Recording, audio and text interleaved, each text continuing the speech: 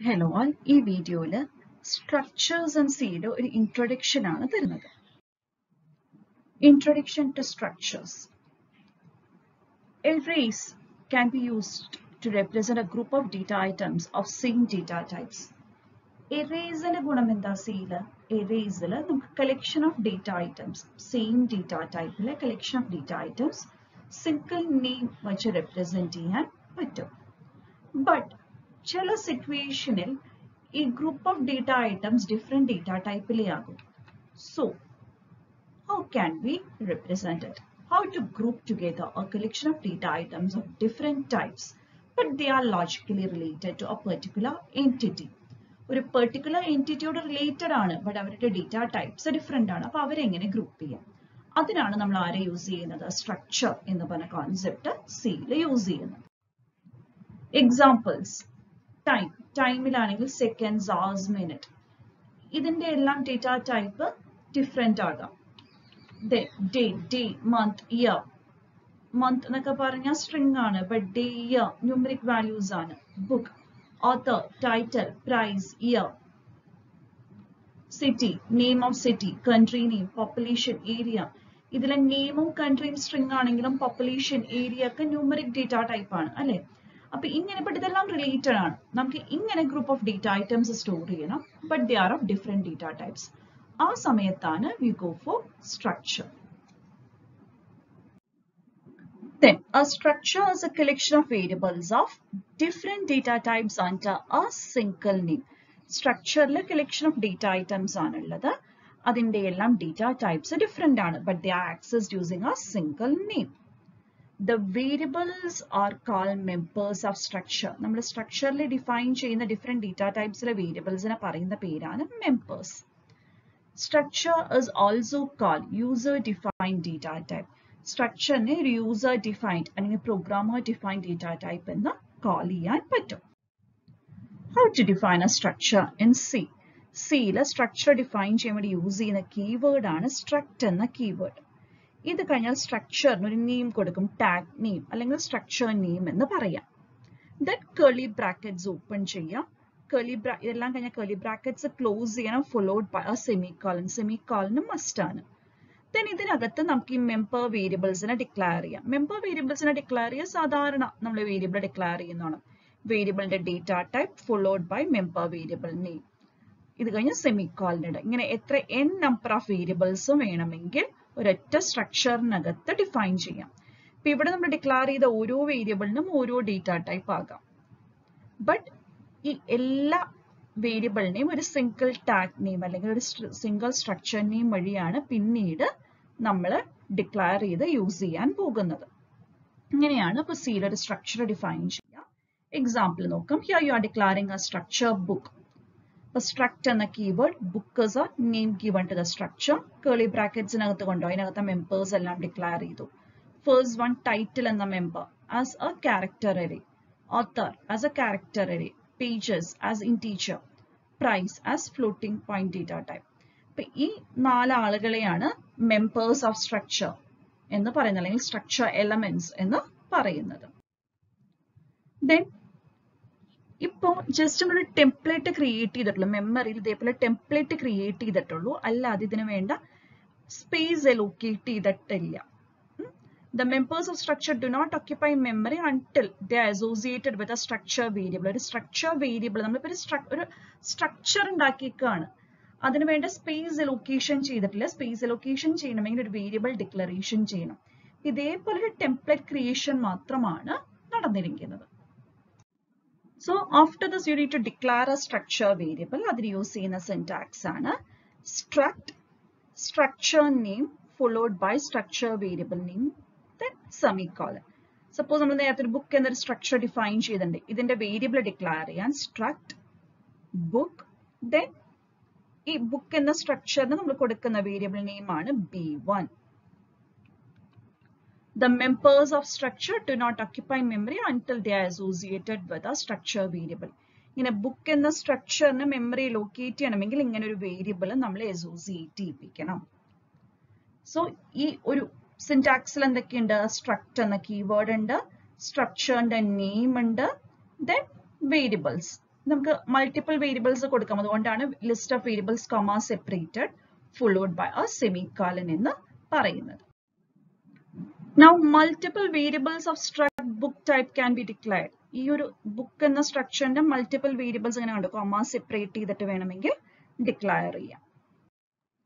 അടുത്തത് you can even combine definition of a structure and declaration combine ചെയ്യാം. ഇതേപോലെ struct book അതിന്റെ members define ചെയ്യാം. നമ്മൾ ആ സെമിക്കോളൻ ഇടുന്നതിന് മുമ്പ് എന്ത് ചെയ്യാം, വേരിയബിൾസിന്റെ ഡിക്ലറേഷനും ചെയ്യാം. Even you can avoid tag name. Struct bookile ആ book എന്ന tag name ഞാൻ അവോയ്ഡ് ചെയ്തിരിക്കുകയാണ്. ജസ്റ്റ് ആ വേരിയബിൾസിന്റെ ഡിക്ലറേഷൻ മാത്രമാണ് പിന്നെ ചെയ്തിരിക്കുന്നത്. But it is not much recommended. And the reason without tag name we cannot use it for future declaration. Future declaration ല് അതായത് ഇതിന്റെ കൂടെ ഡിക്ലെയർ ചെയ്യുകയാണെങ്കിൽ മാത്രം ഡിക്ലറേഷൻ പോസിബിൾ ആയിട്ടുള്ളൂ. ഇവിടെ വേറൊരു സ്ഥലത്ത് ഡിക്ലറേഷൻ പോസിബിൾ അല്ല.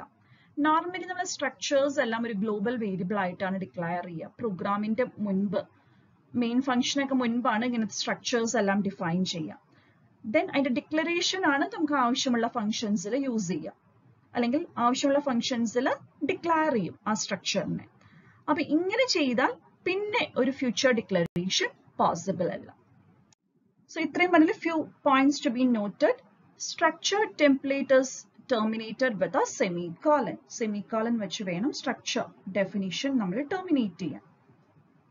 While entire definition is considered as a statement, each member is declared independently for its name and type in a separate statement inside the template.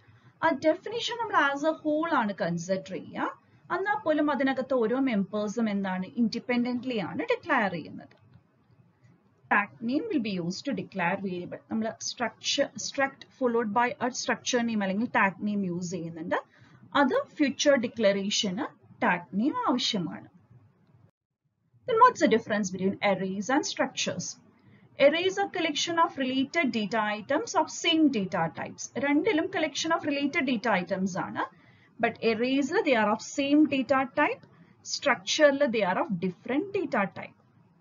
Arrays are derived data type. They behave like a built-in data type. But structures are programmer defined data type. നമുക്ക് അതിനെ define ചെയ്യാം, then declare ചെയ്യാം. പിന്നീട് ആവശ്യമുള്ള സമയത്ത് declare ചെയ്ത് use ചെയ്യാൻ പറ്റും. ബട്ട് എറേസിന്റെ കേസിൽ ഒരു നോർമൽ വേരിയബിൾ ഡിക്ലയർ ചെയ്ത് യൂസ് ചെയ്യുന്നതാണ് എറേസ് യൂസ് ചെയ്യുക. How to access member of a structure or how you can process a structure. For that നമ്മൾ ഒരു സ്പെഷ്യൽ ഓപ്പറേറ്റർ യൂസ് ചെയ്യും. ഓപ്പറേറ്റേഴ്സിന്റെ വീഡിയോയിൽ ഓൾറെഡി പറഞ്ഞിട്ടുണ്ട്. ഡോട്ട് ഓപ്പറേറ്റർ അല്ലെങ്കിൽ പീരിയഡ് ഓപ്പറേറ്റർ അല്ലെങ്കിൽ മെമ്പർ ഓപ്പറേറ്റർ എന്നാണ് പറയുക. With the help of dot operator or period operator or member operator ആണ് നമ്മൾ സ്ട്രക്ചറിലെ മെമ്പേഴ്സിനെ ആക്സസ് ചെയ്യുക. ഇതിന്റെ സിന്റാക്സ് ഇതാണ്. Structure variable name dot member. For example B1 എന്ന് പറഞ്ഞ നമ്മൾ സ്ട്രക്ചർ വേരിയബിൾ ഡിക്ലയർ ചെയ്തിട്ടുണ്ട്. B1 dot title, B1 dot author, B1 dot price, B1 dot pages.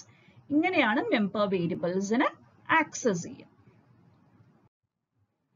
Then you can initialize structure and using a syntax ആണ് struct structure name then structure variable name equal to curly brackets നകത്ത് value. So ഇതൊരു 1-to-1 correspondence ആണ് വരിക. First മെമ്പറിലേക്ക് value 1 assign ചെയ്യും, second മെമ്പറിലേക്ക് value 2, തേർഡിലേക്ക് value 3 and so on. And C does not allow initialization of individual structure members within the structure definition template. അതായത് ആ ഡെഫിനിഷനിൽ ഇപ്പൊ struct variable name curly brackets int a equal to 10 എന്ന് പറഞ്ഞ declaration C permit ചെയ്യുന്നില്ല. Structure ഡെഫിനിഷന്റെ കൂടെ വേരിയബിളിലേക്ക് value initialise ചെയ്യൽ permit ചെയ്യുന്നില്ല എന്നാണ് ഈ ഒരു പോയിന്റ് വെച്ച് മീൻ ചെയ്യുന്നത്. ഒരു എക്സാമ്പിൾ ആണ് struct char name of 20. ഇങ്ങനെ char name of 20 equal to double കോഡ്സിൽ Sam ഒന്നൊന്നും പറയാൻ പറ്റില്ല. വേണമെങ്കിൽ നമുക്ക് ഇതേപോലെ ഇനിഷ്യലൈസ് ചെയ്യാം. കണ്ടോ, ഒരു സ്ട്രക്ചർ ഡിഫൈൻ ചെയ്തു, വേരിയബിൾ ഡിക്ലയർ ചെയ്തു, അതിന്റെ കൂടെ തന്നെ ഇനിഷ്യലൈസേഷൻ ചെയ്തു. അപ്പൊ ഇതില് first value first മെമ്പറിലേക്ക്, second value second മെമ്പറിലേക്ക്, third value third മെമ്പറിലേക്ക്, fourth value fourth മെമ്പറിലേക്ക്, fifth value fifth മെമ്പറിലേക്കാണ് assign ആകുക. ഒരു പ്രോഗ്രാമാണ്. ഇവിടെ ഒരു സ്ട്രക്ചർ ഡിഫൈൻ ചെയ്തു. Then സ്ട്രക്ചറിനെ ഡിക്ലെയർ ചെയ്തു, ഇനിഷ്യലൈസ് ചെയ്തു.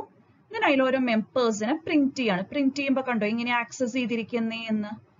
Structure variable name dot member name period operator dot ഓപ്പറേറ്ററിന്റെ ഹെൽപ്പോടെയാണ് നമ്മൾ ആക്സസ് ചെയ്തിരിക്കുന്നത്.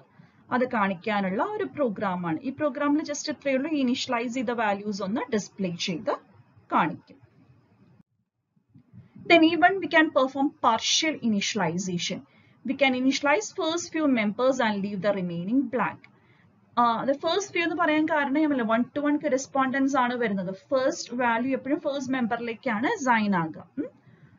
However, the uninitialized members should be only at the end of the list. Initial members-ന് നമുക്ക് വാല്യൂ ഇനിഷ്യലൈസ് ചെയ്യണം, but എൻഡിൽ വേണമെങ്കിൽ leave ചെയ്യാം. അങ്ങനെ ലീവ് ചെയ്യുകയാണെങ്കിൽ members will be assigned default values. Integers or floating point ആണെങ്കിൽ 0, characters or string ആണെങ്കിൽ /0 വെച്ചാണ് ഇനിഷ്യലൈസേഷൻ നടക്കുക. പാർഷ്യൽ ഇനിഷ്യലൈസേഷൻ ചെയ്തതിന്റെ ഒരു പ്രോഗ്രാം. ഈ സ്ട്രക്ചറിൽ 4 മെമ്പേഴ്സ് ഉണ്ട്. ബട്ട് കണ്ടോ ഇവിടെ ഇനിഷ്യലൈസേഷൻ ചെയ്തപ്പോൾ 2 എണ്ണേ ചെയ്തിട്ടുള്ളൂ. ഫസ്റ്റ് മെമ്പറിലേക്കും സെക്കൻഡ് മെമ്പറിലേക്കും വാല്യൂ ഇനിഷ്യലൈസ് ചെയ്തു. ഇവിടെ ബൈ ഡിഫോൾട്ട് ആയി /0 വച്ച് ഇനിഷ്യലൈസ്ഡ് ആവും. ഇവിടെ 0.0. അപ്പൊ ജസ്റ്റ് ഇത് വീണ്ടും ഒരു സ്ട്രക്ചർ ഡിഫൈൻ ചെയ്തു, ഇനിഷ്യലൈസേഷൻ ചെയ്തു, മെമ്പേഴ്സിനെ ഒന്ന് പ്രിന്റ് ചെയ്യാണ്. അതിന്റെ പ്രോഗ്രാമാണ്. Thank you.